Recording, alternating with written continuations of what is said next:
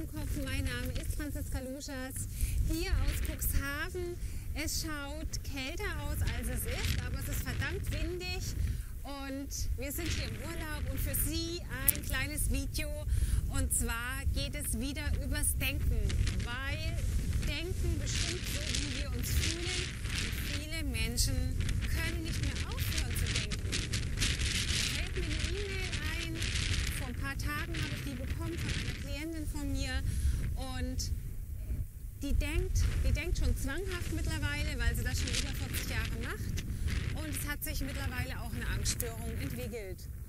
Und bei ihr beispielsweise äußert sich das so: Sie war mit einer Freundin im Café, hat Haselnusskuchen gegessen und ein Gedanke kommt hoch und sagt: Oh Gott, hoffentlich bekomme ich jetzt keine Allergie gegen Haselnüsse. Oder ich könnte einen allergischen Schock bekommen. Was dann? Und in dem Moment, wo Sie merken, dass solche negativen Gedanken kommen, ist es wichtig, dass Sie den Gedanken loslassen, dass Sie den ziehen lassen und nicht Ihre Aufmerksamkeit auf diesen Gedanken lenken, weil dann wird es problematisch. Sie hat den Gedanken weitergedacht, weil sie noch nicht weiß, wie es richtig geht, den Gedanken loszulassen und weil sie schon so lange geübt hat, so zu denken. Also vorsichtshalber sich erstmal das Schlimmste vorzustellen, weil dann ist man ja sicher. Und sie hat sich darauf konzentriert, wie schlimm das ist und keiner kommt zur Hilfe und so weiter und so fort. Was ist passiert? Sie hat das Zittern angefangen, sie hat Angst bekommen, sie hat geschwitzt, Herzklopfen, sie war fast panisch. Wichtig ist, dass Sie sofort, wenn Sie so einen Gedanken, der hochkommt, der sich automatisch denkt, sofort einen Stopp reinhauen. Sofort innerlich sagen, Stopp. Und die Lösung ist unter anderem, Sie kommen ins Hier und Jetzt zurück. Spüren Sie die Luft. Atmen Sie bewusst. Fühlen Sie den Boden unter Ihren Füßen. Fühlen Sie irgendetwas, was Sie anfassen. Das kann auch der Geschmack des Kuchens sein. Oder die Temperatur des Kaffees. Das Glas Wasser, was auch immer. Aber kommen Sie ins Hier und Jetzt zurück. Denn, wie Eckhart Tolle schon sagt, im Hier und Jetzt gibt es keine Probleme.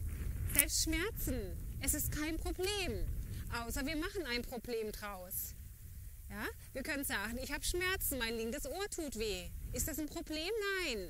Ein Problem ist, wenn wir eine Geschichte daraus machen. Oh mein Gott, jetzt habe ich bestimmt eine Entzündung und das habe ich schon immer gehabt und wie schrecklich und hoffentlich muss ich nicht den Rest meines Lebens damit leben. Schwupp, eine Riesengeschichte. Und diese Art der Gedanken ziehen andere Gedanken nach sich. Beispielsweise, meine Großmutter hat das auch schon gehabt und meine Mutter und meine Schwester.